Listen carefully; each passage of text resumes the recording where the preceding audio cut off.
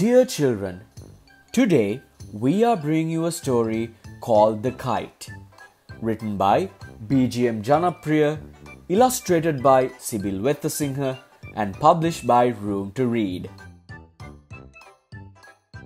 The kite went up the sky. We were so happy. But the wind got stronger.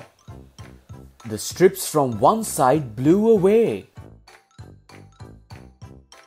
We ran to find it.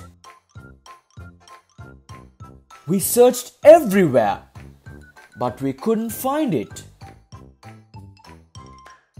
Everyone is sad. We turned to go back.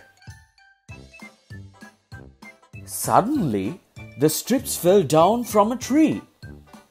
We were so surprised. Everyone screamed for joy. The kite flew high in the sky again. These stories are brought to you by Room to Read, who believe that world change starts with educated children. Also brought to you by Pulse.